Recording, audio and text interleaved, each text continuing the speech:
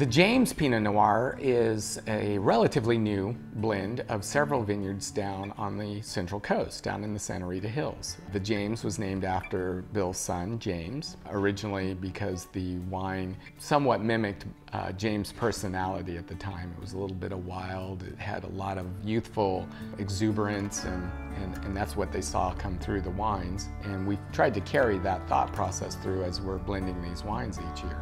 So it comes from three very distinctive vineyards down in the Santa Rita Hills, one being Rita's Crown, which was down by the town of Lompoc at the end of the Santa Rosa Creek.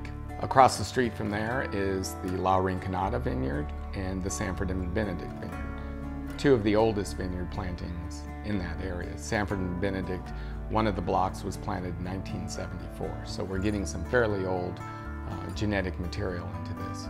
We get several clones in the neighborhood of 10 different lots. So we have a huge expansive palette, if you will, of flavors and aromas to be able to blend to so that we have some consistency with the James year in and year out.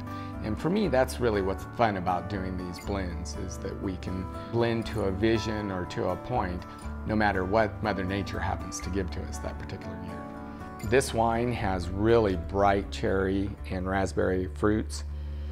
It's got some really nice aromas. I've had people even say that they smell kind of the sea air, the sea breeze. There's a saltiness or saline aroma to it.